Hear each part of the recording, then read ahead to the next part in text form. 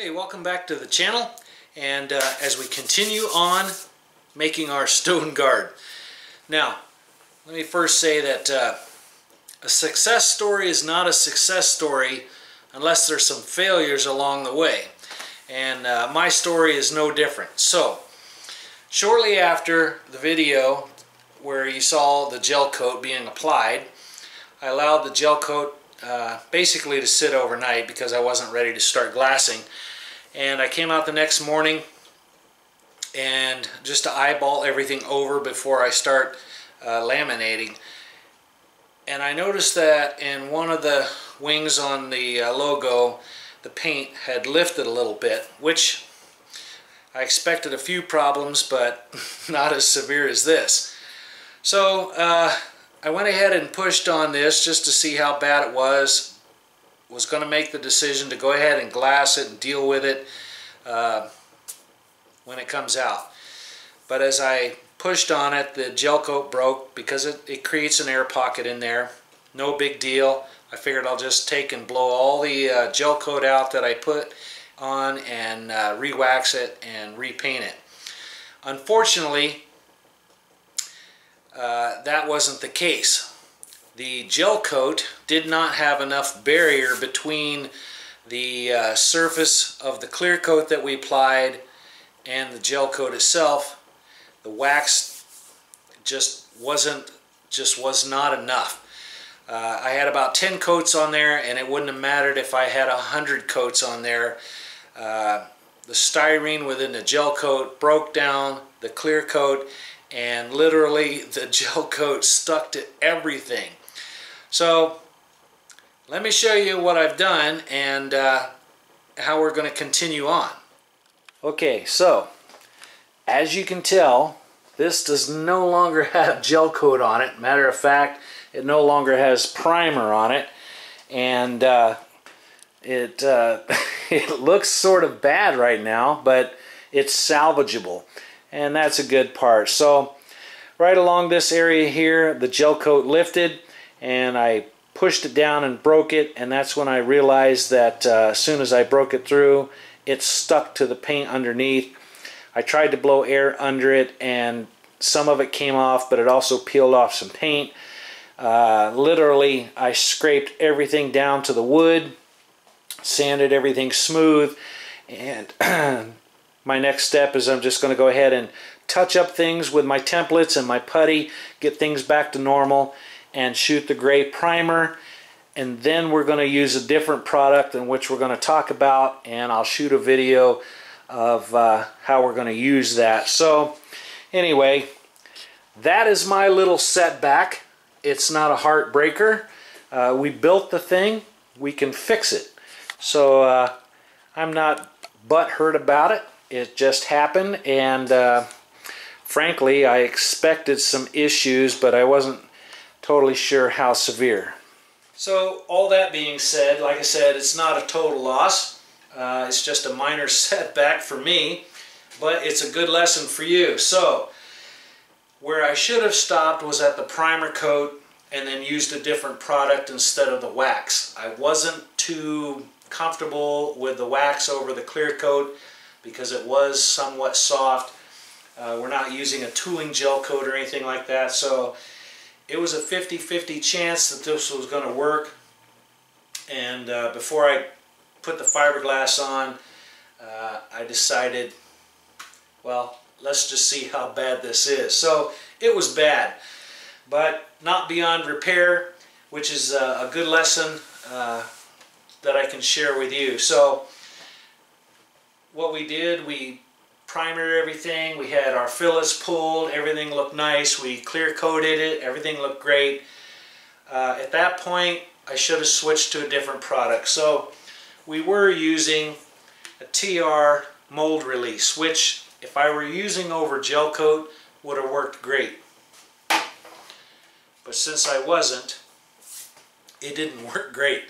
So my plan is, at this stage, is I'm going to repair the damage. I'm going to pull some more putty, get my fillets back to shape, get the surface nice and smooth.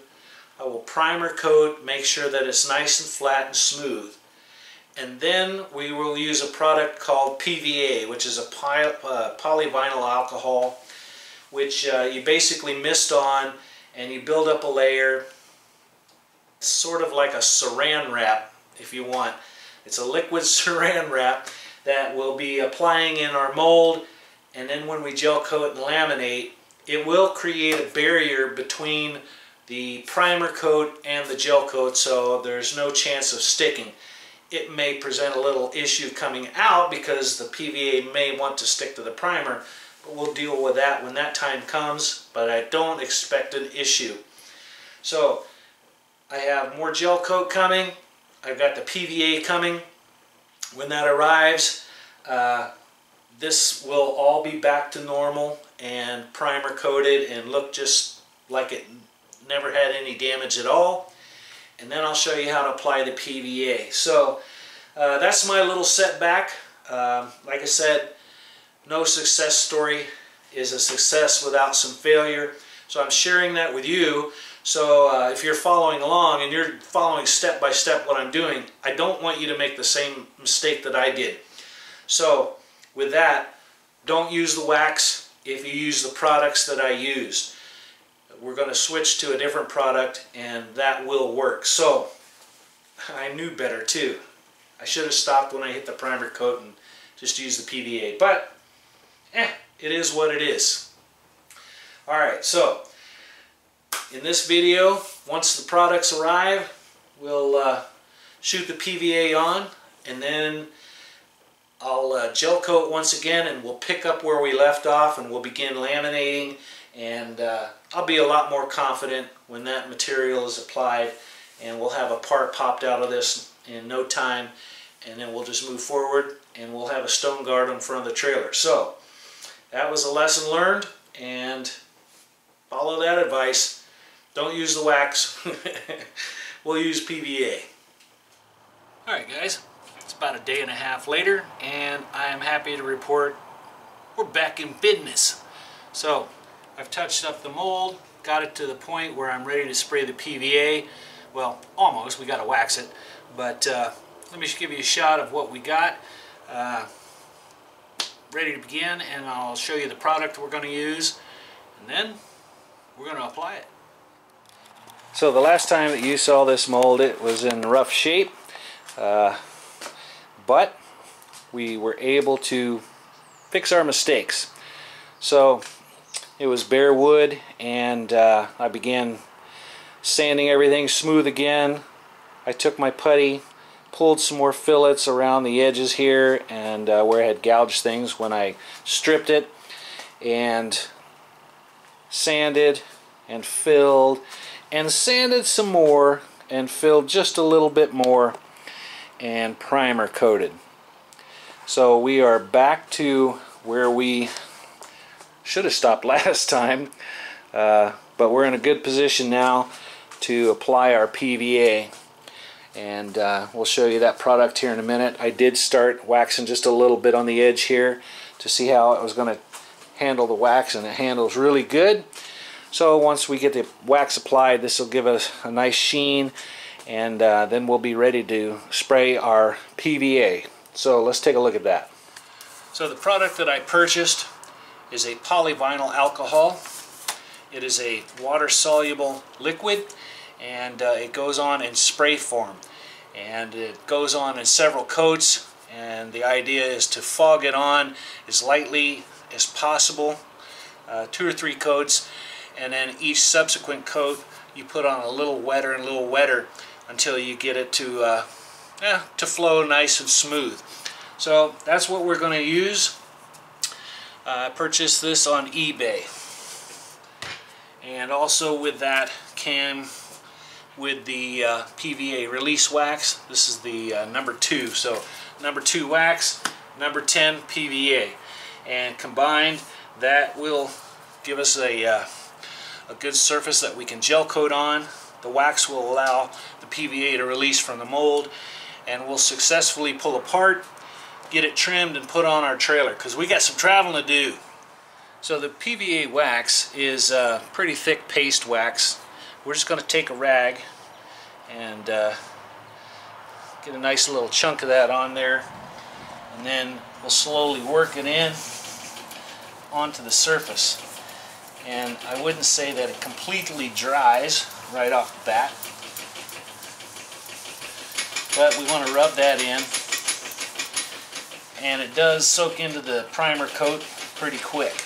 So my technique for this first coat is I'm going to apply it, and then I'm going to come back and I'm just going to polish it off, and then I'll reapply a coat over top of that, and that'll help seal that primer, and then we can begin really primer coating our, not primer coating, but waxing our mold. So you can see the difference there. I think that's going to look pretty decent. So let me get this thing waxed up and we'll shoot some PVA.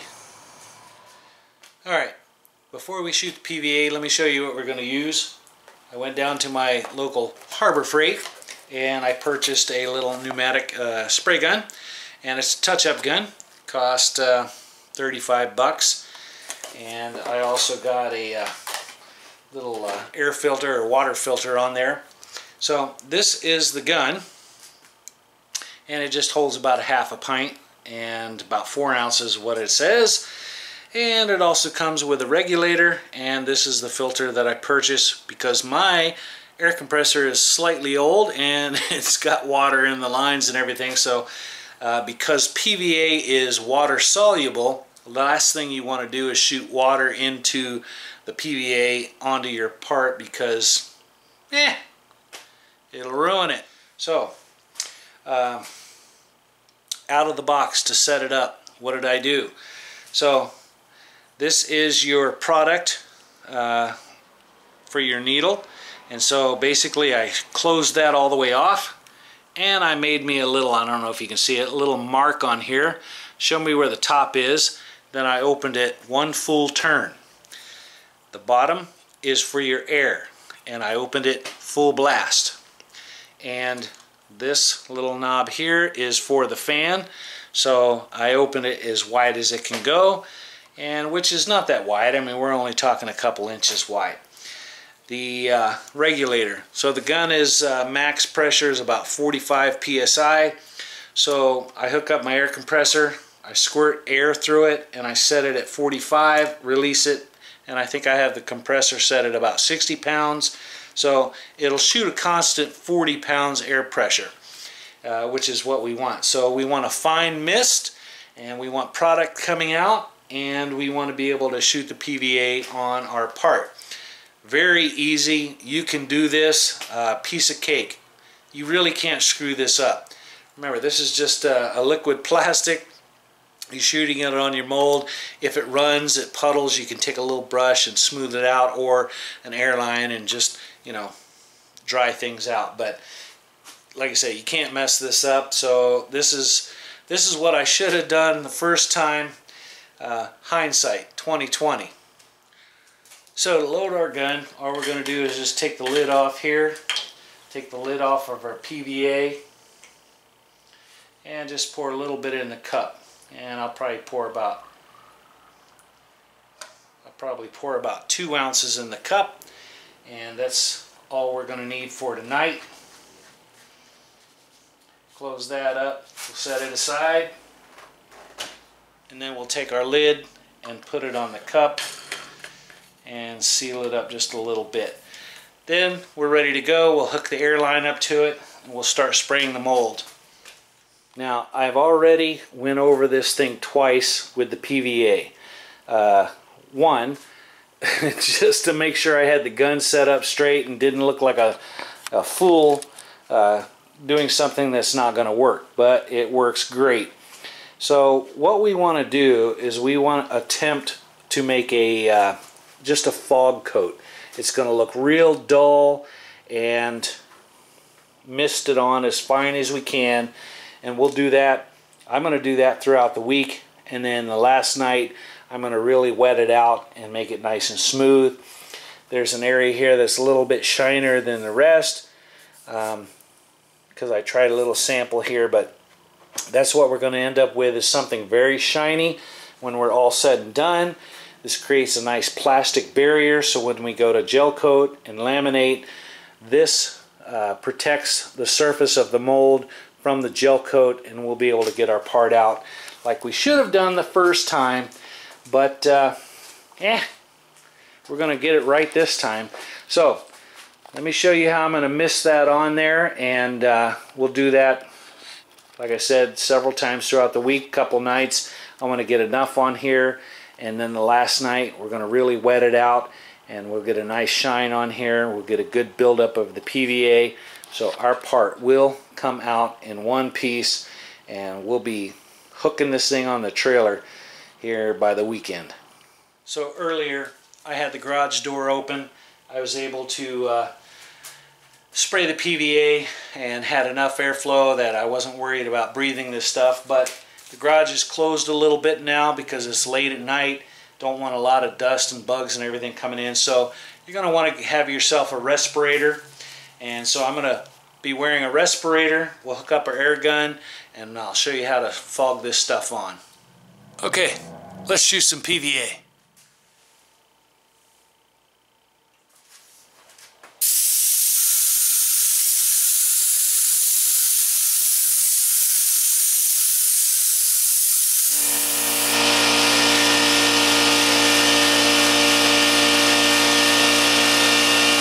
That's what we're looking for.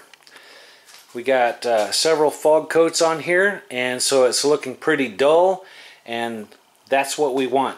So the first 3 or 4 coats, 5 coats, 6 coats, however many you want, you're going to fog it on. Then we're going to really open up the nozzle and give it a nice wet coat, and it should turn out nice and glassy by the time we're said and done. So it's looking pretty good, and I'm confident how it's going to turn out. Alright, so I'm going to continue to do this throughout the week, because the only time I'm going to get a chance to gel coat this and laminate is on the weekend. And but I want to make sure that we got a good enough coverage on this that nothing is going to stick this time. So that's what you want to do. Get it to the primer stage, wax it up real nice and good, and then start applying the PVA, and you're sure to get a good release. So the next time that you see this, I'll probably give a shot of, well, I may or may not. I want to be able to pick up where we left off. So I'm going to give this thing a good couple of wet coats, make sure it's nice and shiny and pretty, and I'll gel coat it. Then we're going to pick up where we left off, and we'll get to laminating this thing so we can get our part pulled out, trimmed, and get it on the trailer. 'Cause man, we got some camping to do.